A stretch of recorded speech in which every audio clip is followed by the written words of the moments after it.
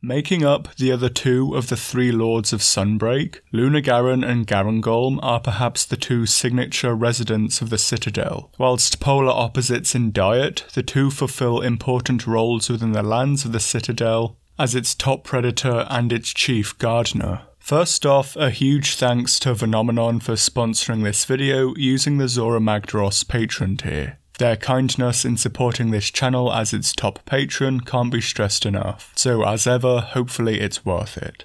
One of Lunagaron's more bizarre habits for a fanged wyvern is its ability to stand on its hind legs, and it does seem this behaviour is linked chiefly to combat. After sufficient harassment by the player, or mid-turf war with another monster, Lunagaron will frost up and partially swap to a bipedal stance. This isn't hugely rare among a lot of quadrupedal animals who will often engage one another on two legs, and plenty of other monsters will temporarily use bipedalism for attacks. In Lunagaron, the prolonged use of it does seem to come from prolonged engagement, and it never actually starts a turf war with its frosted tips, rather engaging them as combat goes on and being engaged at their latest against Garangolm, only when it grabs Lunagaron. This does seem to fit with the law stating that this is from them spiking their internal temperature for muscle usage, although it more seems to reroute the cooling process to the skin to create the ice layer, rather than shutting it down entirely.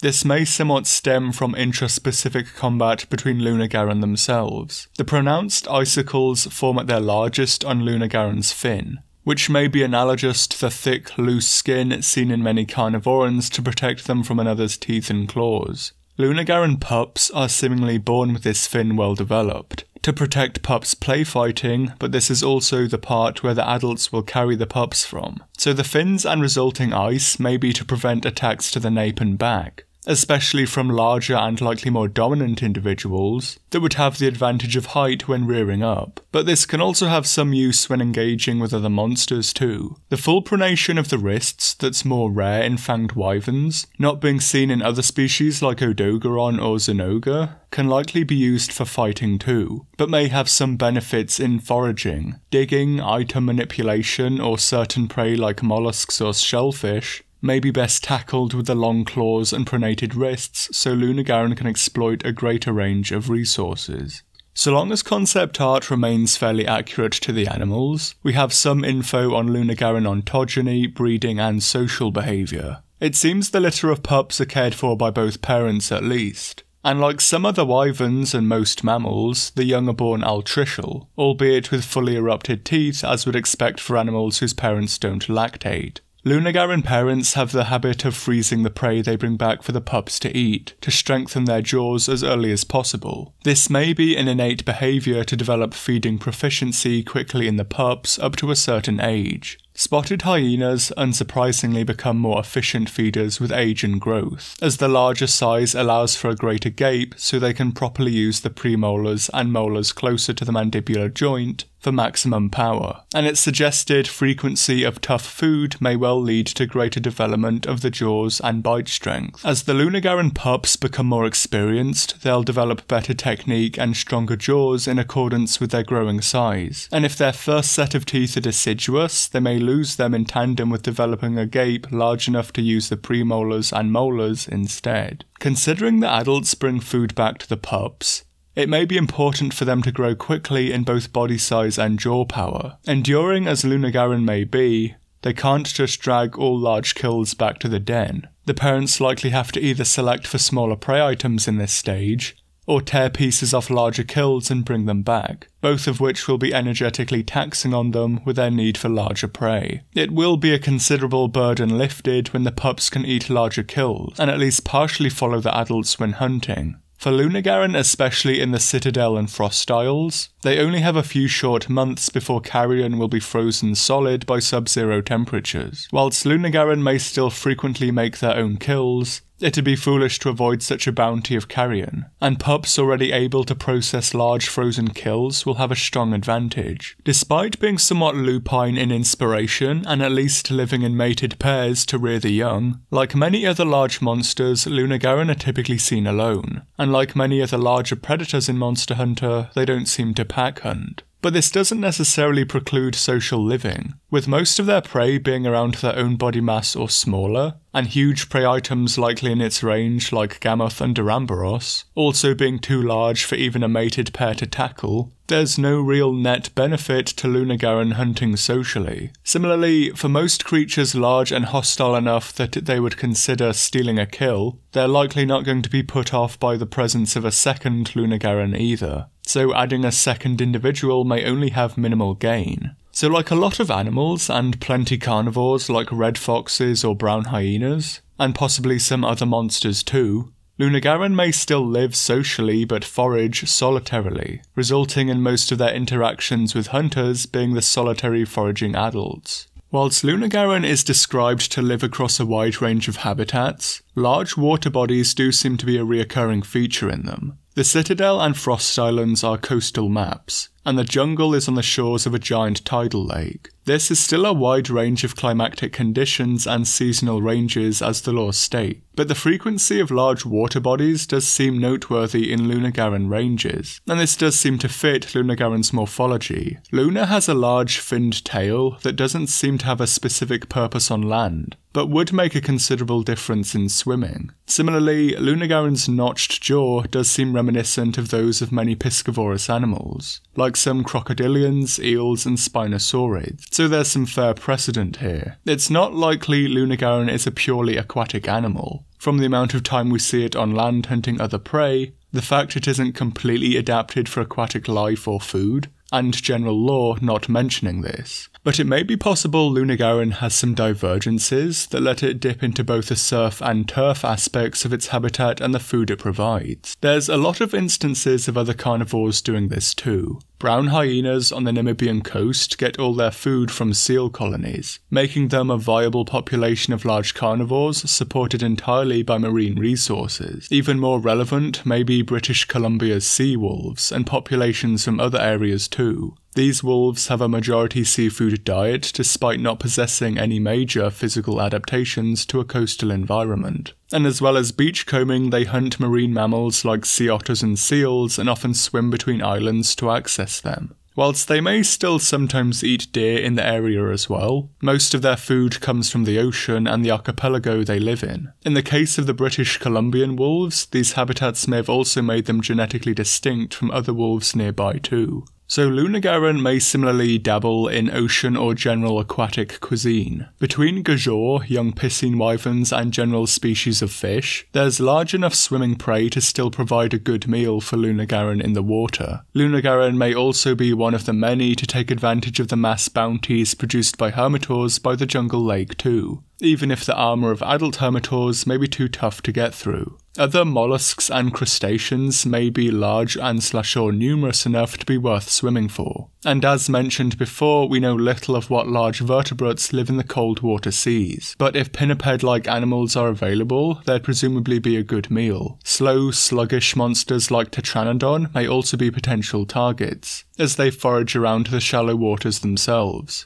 Hunting in and around the water's edge too may be another reason for Lunagaron to be solitary foragers. Most of the things on offer will only need a single Lunagaron to handle them, but with the movements of the tides, many of them may be ephemeral and unpredictable resources, even if the overall foraging area is still rich. Lunagaron may have better luck foraging as single units to cover more ground in such an environment, rather than staying together as a pair. Otherwise, and for more typical and land-based prey, Lunagaron is seen to hunt other monsters, predating an acnosom in one cutscene and otherwise likely sustaining itself off the local herbivores like gown goats and popo. It may opportunistically attempt with other or larger monsters too, and considering Garangolm's apparently typical gentle disposition, their turf war may be an ambitious attempted predation from Lunagaron. The other chief monster of the Citadel is Garangolm. Seemingly appearing as giant, peaceful, promiscuous monsters, unless infected by the Curio or sufficiently harassed, they can often be found resting or browsing in wooded areas. Garangolm excrete a thick sap-like material from between their armour, that then flows over and settles onto the plating. This seems to have a dual role, one of which being it hardens the plating and makes it superior armour. Presumably the very thick fluid solidifies in either the cooler temperatures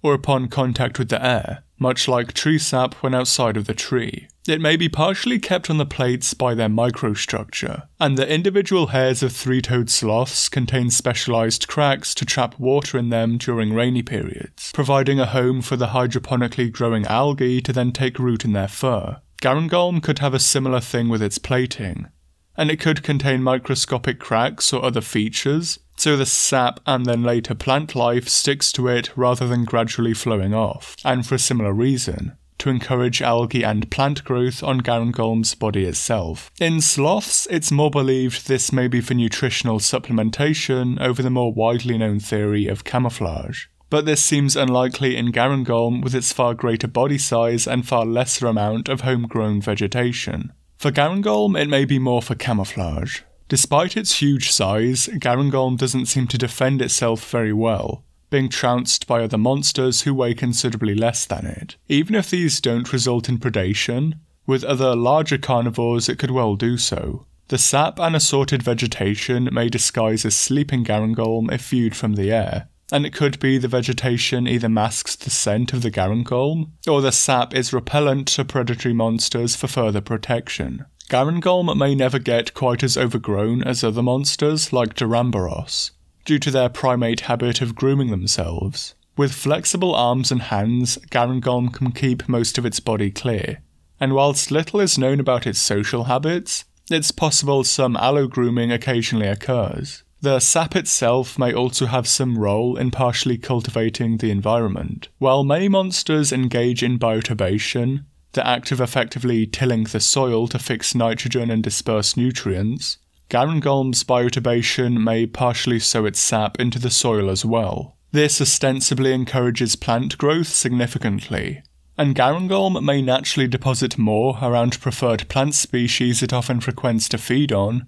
due to the extra time spent there, effectively growing its own vegetable patches of favourite foods. This is already seen to some extent in actual herbivores, where cropping plants can result in nutritious regrowth rather than maturation or senescence, and returning to past feeding spots can yield a bounty of high-quality food over unused ones. Whilst there may be upper limits to this, of course, it could be that a mix of sap and foraging results in both high yield and fast turnarounds on said yields, allowing Garangolm to persist in lower productivity forests or have smaller territories than other herbivores. We can even suggest that Garangolm secretes more sap in preferred or productive feeding spots to encourage swift regrowth too. Much like a gorilla too, Garangolm shows clear adaptations for both herbivory and folivory as well.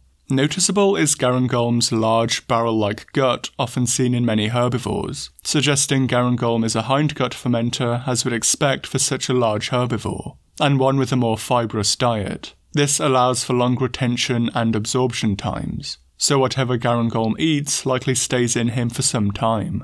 Underneath all his plating, Garangolm possesses a robust jaw and skull, with likely a high bite force too to deal with the tough plant matter. Like mountain gorillas who eat far more fibre and leaves than fruits, it likely has more robust, worn teeth to do so with greater amounts of dentine or dentine equivalents to help it process such tough food reliably over a long lifespan. Compared to other herbivorous primates in Monster Hunter, Garangolm has the most northerly range with it reaching the snowline, and this is likely supported by this diet. Whilst both Bishaten and Congalala will live in fairly cool environments, like swamps or the bamboo forests around Komora, neither get to similar biomes like Garangolm, and likely due to their less enduring diet. Bishaten seems to mainly be a frugivore, and Congalala something of a generalist with a preference for fruit and fungi. And so in the more boreal forests, it could be there aren't sufficient permanent crops of their preferred foods to support them, unlike the purely herbivorous Garangolm. Garangolm likely represents the most northerly range for a large herbivorous primate before they either have to downsize considerably like the pearl spring macaques, or become more carnivorous like Blangonga or Rajang. It's unknown if the Garangolm we fight, like many other primates in Monster Hunter, are all males, as is the case with Rajang, Bishaten, Congalala and Blangonga. Their considerable mass, solitary behaviour, ornate faces with plates resembling those of the flanges of male orangutans, and fair-sized canine teeth seem behaviourally and morphologically consistent with both our and Monster Hunter's primates. To suggest this may be the case, But until we get a female Garangolm or more lore on their social behaviour, this will remain just speculation. So for my thoughts on the two other Lords of Sunbreak, fairly mixed. For a start, I don't think their monstrous inspirations are all that fitting for a game like Monster Hunter, funnily enough. Werewolves and Frankenstein's monster are creatures that chiefly say things about humanity, and to turn them into superpowered animals ultimately loses all of that. The fact that Lunagaron stands on its hind legs is absolutely not enough to argue it becomes a man somehow. Monsters can still stand on their own 2 feet regardless of their inspiration, but it often helps if it's well rooted.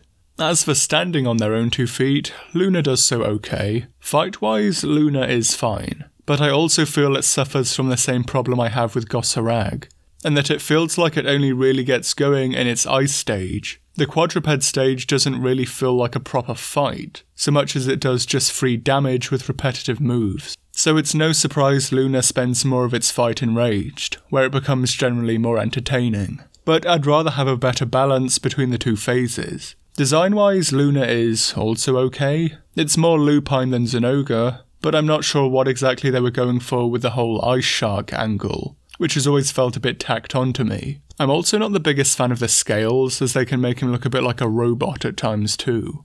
And he also looks like a giant squirrel doing his pin attack. Overall, I think Luna is fine and has some fairly cool turf wars, but he's not really much more than a middle-of-the-road monster for me. Maybe Odogaron has just set the bar too high for the more mammalian-adjacent fanged wyverns, but we'll have to see what 6 offers. Garangolm, on the other hand, I struggle to feel much positivity for. Fight-wise, and lore-wise I guess too, it feels far too weak for how huge and strong it looks, and supposedly is meant to be. Most of the fight is spent using it as a punching bag, until it gets its nonsensical fire and water fists, and then spams its still pretty avoidable rocket jump endlessly.